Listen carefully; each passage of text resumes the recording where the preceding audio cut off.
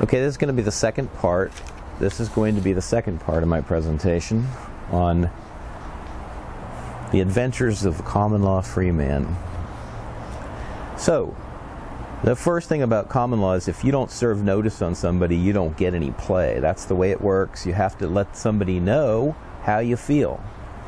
And if they don't say that what you're stating is incorrect and wrong, then failure to deny is to admit. It is a known duty and obligation of each man to defend their rights. So if the government wants to defend its rights to do something to you, it's going to have to speak up.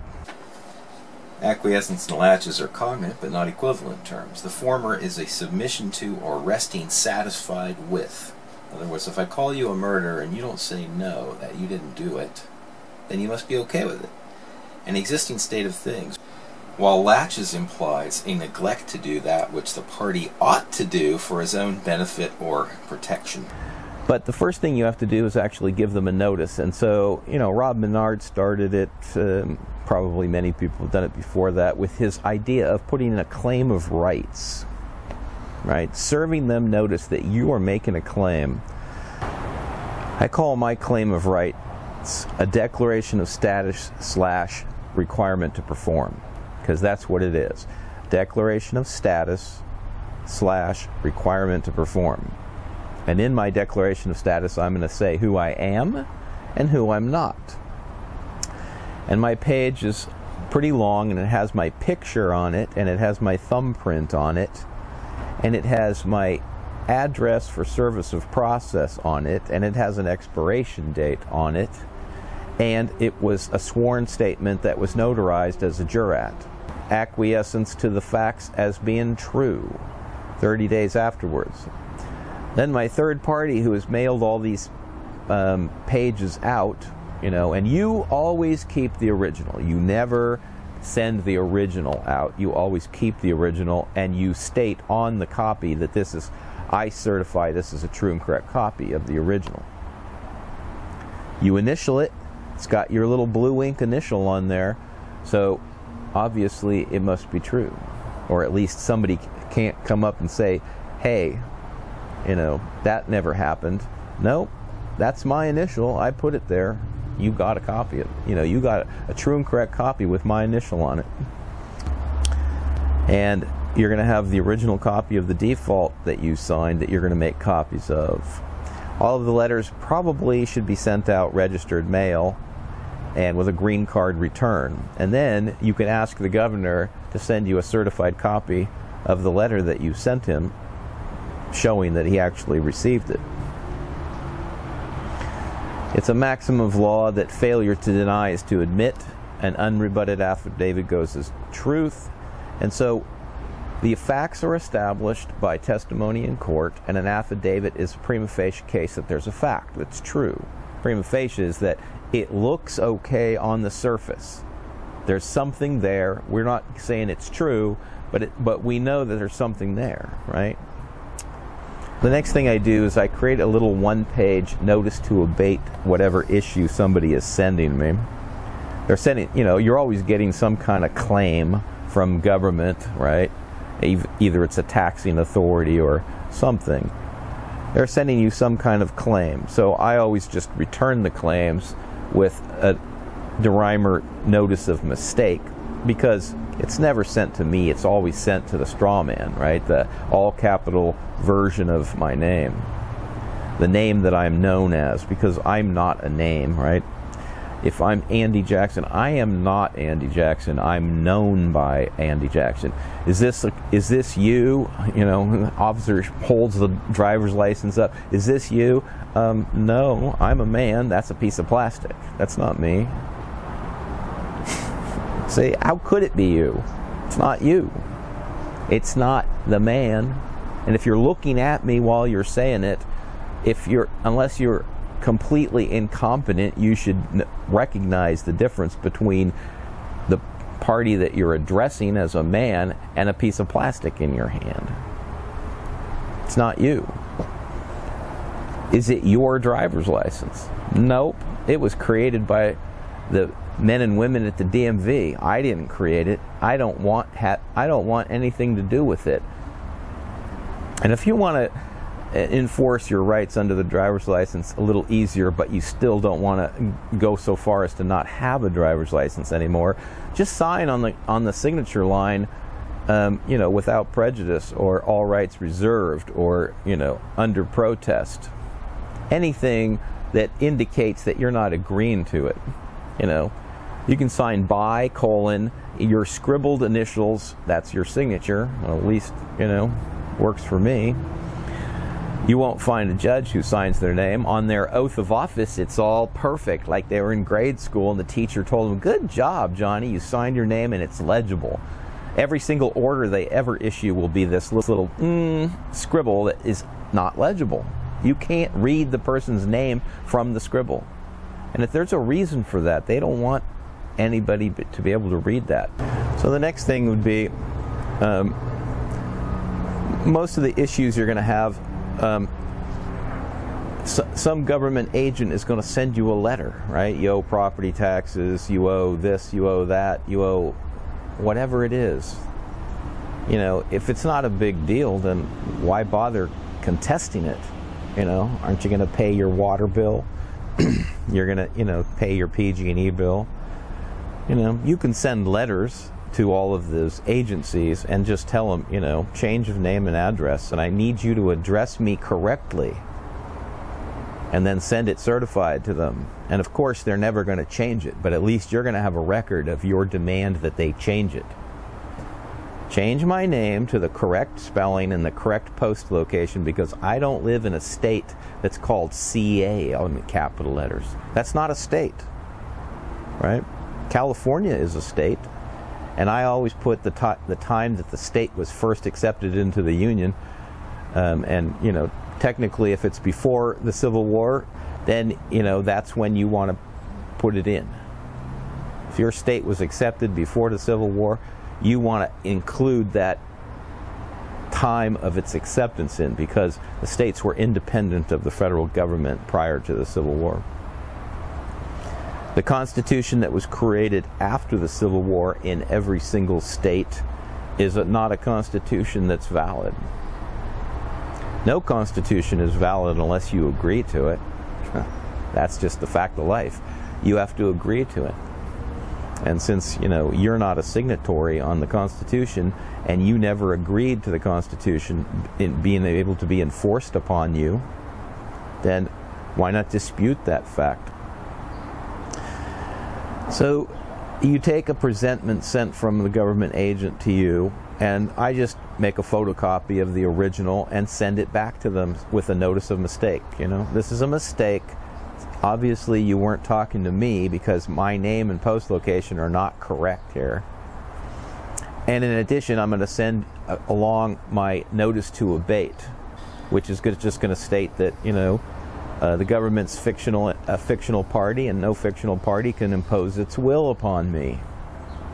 I'm not the party that's named on the document, right? I'm not the party in all capital letters. That's a franchisee that is a creation of the government. You didn't create it, so who created it? Not you, not your parents. And you have a right to call yourself whatever you want. You have a common law right to have your name be whatever you want it to be. So if they're going to take your name and unlawfully convert it to something else, that's trespassing on your rights. And it's certainly, they can call it whatever they want, but don't expect me to answer to that. That's not me. So the next thing we're going to discuss is, you know, we send the letters back, and that kind of like deals with that, do a proof of service. And then if they want to come back later and said you didn't pay what you owed, no, I sent you a letter back demanding that you abate the matter or show cause. Did you have any actual factual evidence that I'm liable for that claim you made? Who's making the claim? I don't understand. There's no signature on it. There's no man or woman making the claim. So things that aren't men and women, you know, fictional entities, don't have any rights to make claims upon me. Right? California State Franchise Tax Board, I'm sorry, is that a fictional thing or is that a man? And if if its job is to regulate franchise taxes, here's the definition in Black's Law of a franchise tax is a tax on a corporation.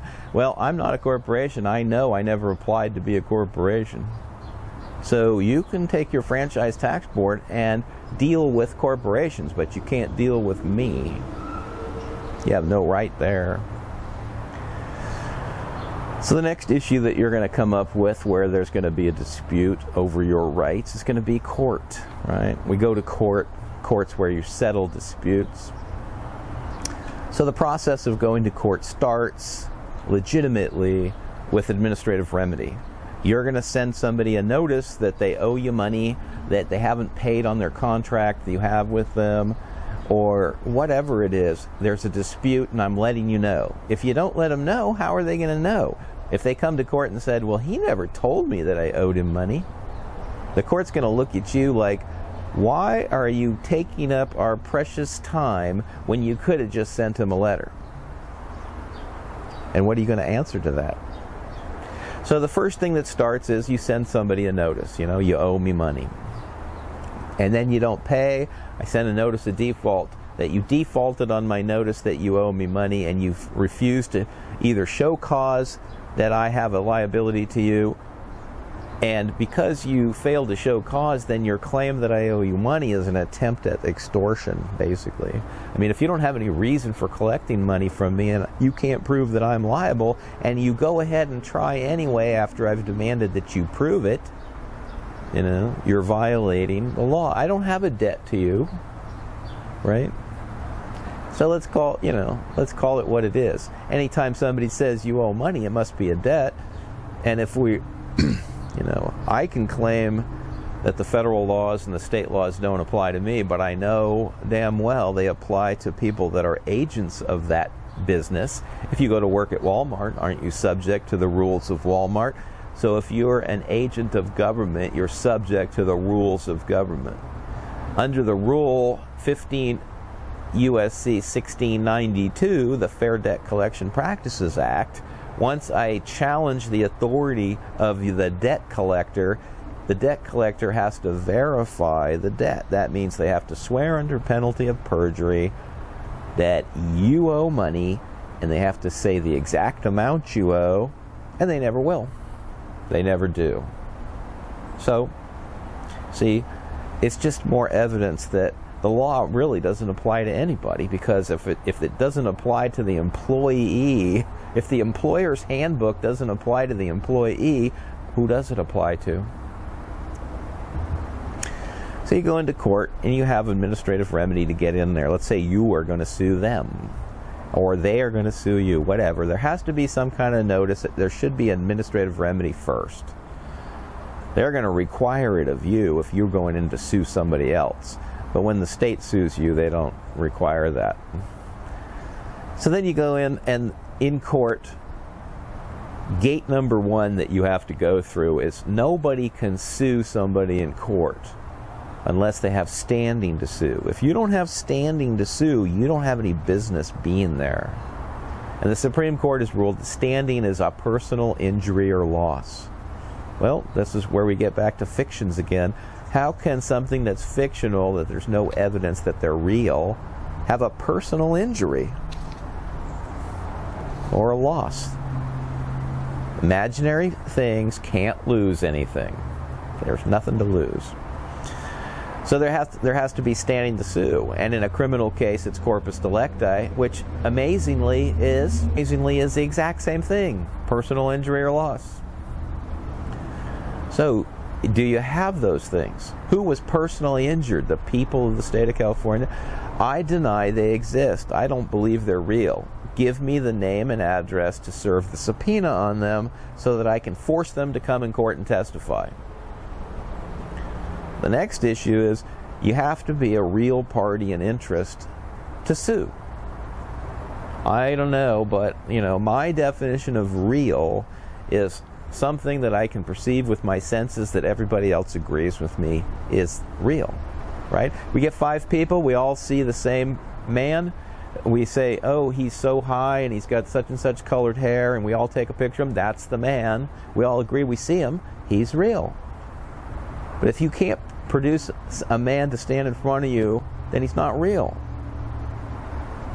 And, you know, rocks don't come to court and sue anybody. They just don't. I haven't seen a bird launch a lawsuit against a man in forever. So the only people that come to court and sue are men and women, right? That's it. So what's real? A real party in interest. First of all, you have to show that you actually exist as a man or woman. And second of all, what's your interest? You know, what personal injury or loss are you complaining of? Because if I didn't do anything to you and I didn't harm you or wrong you in any way, trespass on any of your rights, like Hale versus Henkel says, I don't owe you a thing. I don't owe you anything. You have no interest. That's why I always put the definition, my definition, of real and interest on my abatement letter, and then if they come back and say, well, no, we have a right to sue you. No, you have a requirement to abate the matter or show cause that you are real and that you have an interest. You didn't do those things. So now you are attempting a fraudulent, frivolous, meritless suit. Claim. Wouldn't even call it a suit. Suit, action, claim. It's a claim. You're making a claim. Who's making the claim? What man is making the claim? Is it a requirement that a man make the claim? Well, under the real party and interest rule, yeah, it is a requirement. And if it's not a real party and interest, then a real party and interest has to be joined to the act. If you want to sue in the name of the people of the state of California, you're going to have to add Bob McGee because he's the guy that you stole from, or he's the guy that you hit over the head with a shovel. He's the guy that was harmed and injured. It's not that hard, is it? I mean, can you join a real party and interest as a plaintiff? Who's the claimant? And I don't like using bar association terms, so I'm not going to call the plaintiff the party doing the suing. I'm going to call him the claimant, because if you're not making a claim, then you don't have any right to go to court. So gate number one, to get in the gate and actually have the court even consider your case, you have to present it and you have to show you have jurisdiction to proceed. So you have to show standing, you have to show you're a real party in interest, you can't be suing as a fictitious plaintiff. The plaintiff's not real, fictitious. So now we get to gate two, the dispute. The dispute is going to outline facts and law, because that's the only thing that counts in a court case. No matter what else you think counts, nothing else counts. It's only facts and law, facts and law. And the only reason to go to court is if there is a dispute over what the facts and law are. That's what the purpose of court is, to settle those disputes. If there's no dispute over the facts, then you don't need a jury to be the trier of facts and declare what the facts are. You don't need that. You admit it to it. So if there's any stipulation and admitting to the facts, then that's a fact that doesn't need to be disputed anymore. I said in my claim that the facts are I was kidnapped. You didn't dispute the fact that I was kidnapped, and you went on and on about the law says you have the right to do that. Nope, you have to dispute that fact that I was kidnapped. So all I have to do is show the required elements that make kidnapping a kidnapping, right? You took my body from one point to another against my will. Okay, I was kidnapped. Are you claiming you didn't do that? No, you did it. The only thing that would give you the right to do it would be if it was a valid arrest. If I claim that there was a false arrest, then I'm mentioning the term arrest, and I'm making an allegation that the arrest was not valid. And then it's a dispute over whether it was valid or not. If I state that I was kidnapped, then you have to prove that I wasn't kidnapped. Actually, I was arrested. And in order to be arrested, then there has to be a warrant for my arrest, grand jury indictment, has to be probable cause determination made by a judge. So they have to take you into custody, then take you in front of a judge for a probable cause hearing, who then issues a warrant. Otherwise, if you don't do all these things, or some kind of judicial determination that there was exigent circumstances, you were running around in front of on the street shooting your gun off and it could have hurt somebody. You were, obviously a danger to other people. You don't have any evidence I was a danger to other people. You don't have any exigent circumstances. So there has to be a dispute over the facts.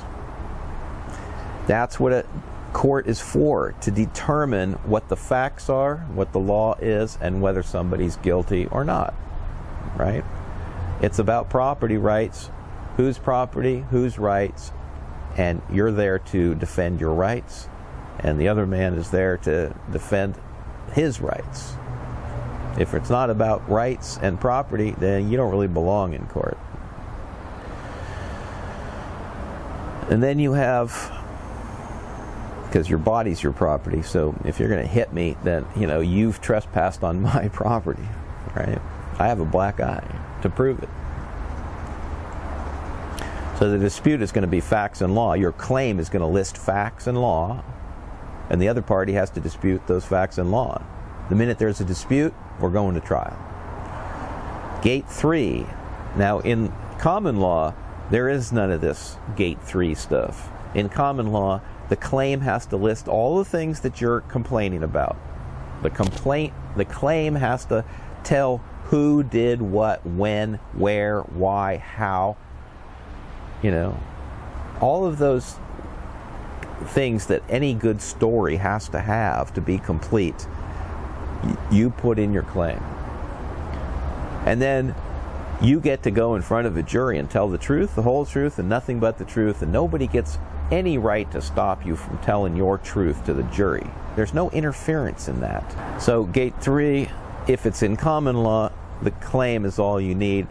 You go to jury, you go to trial. You have whatever evidence you have.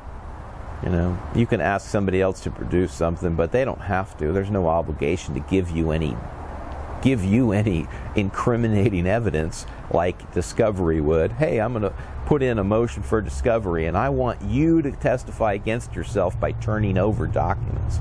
You don't have that right to make them do that, right? If you can get a judge to issue a warrant to go search their house based on the fact that they committed a crime, okay. But if they didn't commit a crime, I don't know that you can force somebody to turn over their documents that they keep at home. Either you have evidence that you've been cheated or not. If you don't have it, you don't have any right to come to court. You have to suffer a loss, and the loss has to be attributable to the party that you're suing. Now, in regular court system, where they use code pleading, then Gate 3 is motions and discovery. This is where your claim comes in, and the other side is going to get rid of your claim if they can. Motion, to dismiss for failure to state a claim upon which relief can be granted. What does that mean? Failure to state a claim upon which relief can be granted. Would you like to be a little more specific? Right? Well, you're suing for breach of contract, but you don't have a contract, so you don't have a claim. I mean, if your claim doesn't include a copy of the contract, then we can't give you anything. No jury can find you guilty if you're not going to show the contract, because the contract makes the law. It's the law between the two parties that agreed to that contract, if it's a valid contract. And if you don't have a copy of the contract, what are you here for? So then you put in all your motions and you do your discovery, which you can do requests and admissions, ask them to admit to certain things, interrogatories, where you ask them a question, are you in possession of a license to practice law? Yes or no? It's funny because, you know, I had a credit card case, and the lawyer for the other side said, I am a duly licensed, not licensed, licensed attorney. So in the interrogatory, I said, are you in possession of a license from the state of California to practice law? His reply to that was, the question was vague and ambiguous. Well, apparently he's incompetent to act as an attorney if he doesn't know the words that he's using on his own complaint, because he signed the complaint, so he's the one making the claim. And if he doesn't know the definition and he thinks those terms are vague and ambiguous, then he's incompetent to use them in the first place. Throw the case out. It's a fraud. You're incompetent. Incompetent people can't come to court and make claims. If you're going to lie and commit fraud, fraud in one thing, fraud in everything. How do we know that you're not lying now? We proved that you were lying a minute ago. It's the way it works. So you got motions and discovery, and basically this is where you try to seal the deal if you're using those things to prove that if they don't produce something in discovery, they can't bring it up in court. That's the general rule. You list your witnesses and list all the documents you're going to be producing, and any video that you're going to be producing, you have to show your cards to the other side. So if they're suing you in a criminal case or civil case, and you demand all of the discovery that they're going to be presenting in court, and they don't give it to you, then they can't bring any of it in. Bingo, boom. You don't have any witnesses.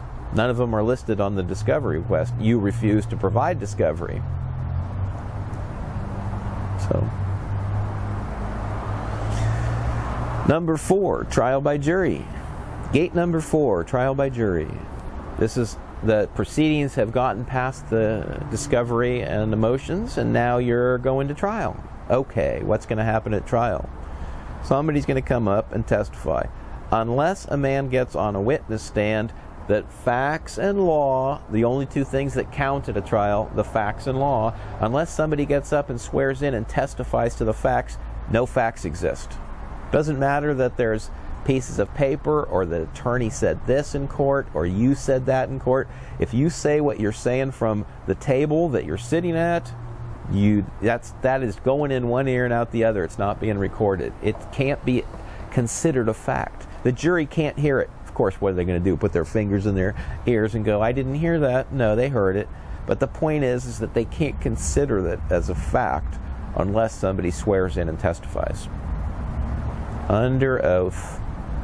And then anybody that testifies under oath is presenting their side, and whoever put them on the stand is asking them questions, right? If you're prosecuting your own case, you get to go on the stand and swear in and testify to your information that you want the jury to hear. You know, tell your side of the story, the truth, the whole truth, and nothing but the truth, and the jury has to hear it. And now that you've testified to it, it can be a fact that can be established by the jury. The other side, the opposition side, gets to cross-examine you. So your side does the examining and the other side does the cross-examining. And under cross-examination, they can ask you anything they want as long as it addresses those things that you testified to. If it exceeds that and you aren't their witness, then they can't ask you, well, how much money did you make last year? I object, it's irrelevant. See? I'm not your witness, so you can only ask me about what I testified to, and you have to limit the scope of your cross-examination to what I testified to. What does that tell you? That if you're going to go in there and a policeman that arrested you is going to be a witness for the state, then you want to issue a subpoena for him so that he's your witness. At the point where he's your witness, you can ask him any questions you want. He's your witness. I'm sorry, sir. How long have you worked on the force? I don't know, 15 years. And would you have jurisdiction to perform this arrest if it happened in the state of Nevada? No. So you're saying you'd only have jurisdiction and you could only lawfully arrest me for this a violation of the penal code or whatever it is if it occurred in the state of California. Yes, that's true. Okay, describe what you mean when you say the term state of California. What is that to you? Immediately the judge is going to step in and go, calls for a legal determination. No, he just said it. If he doesn't know what it means, then he's incompetent. And if he's incompetent, then you're going to have to strike all of his testimony from the record, because he's incompetent to testify. He's using terms that he doesn't know what they mean.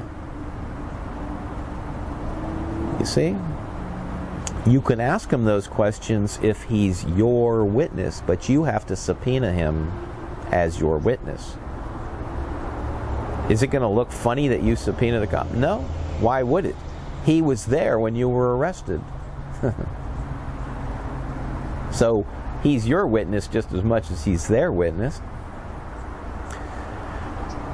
So you're at the trial by jury. You always want to testify. If you don't testify to the fact that you've complained that there's no jurisdiction in this matter and that you are not the defendant and whatever else you have as a reason for why you're not guilty here, because you haven't harmed any man, there's no real party of interest. If you don't testify, then the jury can't hear it, and no facts are entered into the record. Later, when you get a judgment against you and you go to sentencing and you're sentenced to jail and you do your appeal, the appellate court is going to go blah blah blah blah blah blah blah. We can only consider things that are in the record. We can only consider things that are in the record. You didn't testify, so there's no record. Well, doesn't it matter that they had no jurisdiction? You didn't challenge the jurisdiction. I did in my writing, but you didn't testify to that. They're not going to tell you. They are not going to help you understand what you need to do to make it so that you have made a record. But until you testify, you haven't made a record. This is also true. Robert Fox told me one time that he got a guy out of prison simply for stating that they had a court case.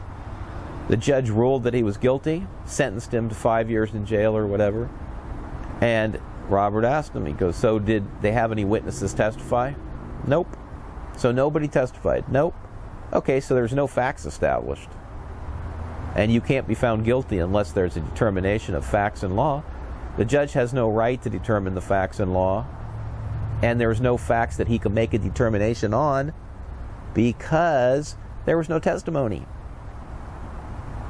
There's no facts that a judge could make a determination on because there's no testimony. Only testimony establishes facts. The guy walked out of jail the next day. You wouldn't call a corporation a person, but it is, according to the law. But the man on the street wouldn't say something that's imaginary is a person. See the person standing next to me? See him? No, how could you? He's non-existent. Fictions aren't persons. So, when you look at the definitions for person, it's almost all fictions. I mean, how many times have you seen a limited liability company, which is a fictional thing, drive a car? A corporation, yeah, lots of corporations drive cars. The only thing there could possibly be referring to in there that would be a man would be a natural person. But if everything in there is a fictional thing, then everything is a fictional thing. You can't, intersperse fictional things with real things. Natural means real. It occurs in nature. And if you substitute the word corporation for person, because a person can be a corporation, or any of the other terms for the word person in natural person, then you have a natural firm, a natural co-partnership, a natural association, a natural limited liability company, or a natural corporation. And that's an oxymoron because there can't be something that's a real unreal. If you're talking about 6 things and 5 of them are obviously fictions, they're all fictions. It's kind of the rules of construction. If you're talking about horses, sheep, goats, pigs, chickens. What are we talking about? Farm animals. Do you include porpoise in there? You know, that's a fish. It doesn't occur on a farm. It doesn't belong. So the rules of construction is, if they're all fictions, then you're talking about fictions. So you're not a person, you're a man. Stick with I'm a man. One of the people. Why one of the people? The people are sovereign. You'll have dozens of court cases that say that. I'm a man, one of the people. Of, you know, or not even of, on the land known as California 1849. Boom. You know, I don't live in the city of Sacramento. The city of Sacramento is a municipal corporation. I mean, you're looking at me, I'm a man. Men don't live in corporations. There's no other definition for the city of Sacramento than a corporation. You can talk about the land known as Sacramento, but that doesn't mean that Sacramento County is the land. How do I know this? Did the land pass any acts?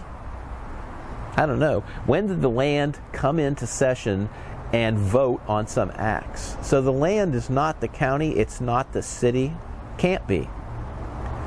And it's only something that we can use to describe an area. You cannot be in the city of Sacramento. It's an impossibility if you're real. Now, if you're a fictional thing, if you're that all capital letter name, who's a franchisee, a creation of an agent of the government, because they're the ones that created it. Ask them to change your name and post location and see what they come up with. My computer won't let me do that. Well, then get a new computer, babe, because guess what? You're unlawfully converting my name and you're trespassing on my name. So cease and desist sending letters to me.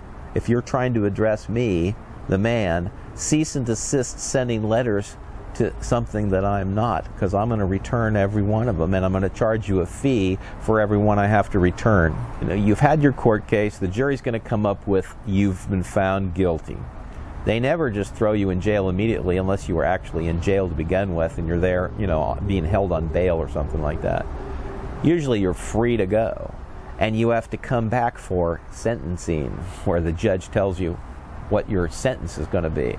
And it can be 90 days after the court case. Why do they give you 30 days, 60 days, 90 days? Why do they give you all that time? Because, you know, you have a right to dispute it, right? So before sentencing, after the jury trial, before sentencing, you have a right to do allocution. Look it up, do the research, find out what your rights on allocution are. You have a right to do allocution. In allocution, you get to show that the case is void because there was no jurisdiction, you're not the defendant, whatever. All of the reasons that you've listed, the court isn't a court of record, it's proceeding according to a legislative act, and you don't consent to it. Just because you showed up under threat and duress, because they extorted money from you for bail, whatever the reasons are to make the declaration invalid, right? You put it all down in your allocution. You're going to swear yourself in, read the letter that you put in an allocution, and actually type it up as a written piece of paper, and turn it into the court and get them to give you a file-stamped version, right? You need a file-stamped version of the allocution that you put in. And the best thing to do is serve it, you know, by mail prior to the sentencing hearing. Now you got proof that, you know, that your allocution was done. They can do whatever they want, but at least if you go for appeal, you got your evidence that you made these claims. Like I said before, the appellate court, the Supreme Court of the United States, none of them can hear anything unless they can see the record. So if they don't have a transcriber recording every word that gets said in court, they have nothing to rely on and the only thing they have is your sworn testimony. So when you swear in and testify, they have to be recording that. That's recorded. You get copies of the transcripts. The next thing you can do is a void judgment. Richard Cornforth did a whole bunch of work on void judgments. Void judgments are, it's like a void law. Any law is void unless it comports to the requirements of the Constitution. Remember, the Constitution is one of delegated authority, so either they have the authority to do it, can they change it? Can they start enforcing admiralty on the land?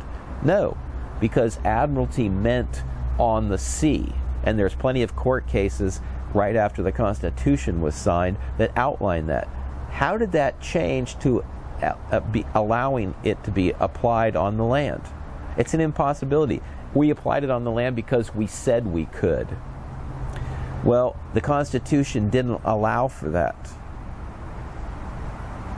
It allows you to apply admiralty, but when they said admiralty, this is what they meant, because these court cases at the time define it as acts at sea. You decided to change those from acts at sea to include or to add acts on land, but you don't have any authority to change it. You want to go in and have a constitutional amendment that changes the meaning of the term? Knock yourself out. But until you do, you don't get to redefine things according to what you want. They have to be defined as what they meant at the time. So you can write a void judgment. Any law that is contradictory to the Constitution is void. It's as if it was never passed, has no effect. So the same is true with a court case. If a court case goes on and it's a void court case because there's no jurisdiction, there's no injured party, there's no evidence that you harmed anybody, then it's a void court case. You have to write a void judgment in. Demand to vacate a void judgment. You send it to the appellate court. Let them rule on it. You can do an appeal and a void judgment. With an appeal, you're begging for them to change it. With a void judgment, you're ordering them to change it. But anyway, I hope this has been helpful, and good luck with your learning who you are, what your rights are, and how to proceed in this world of insanity. Thank you.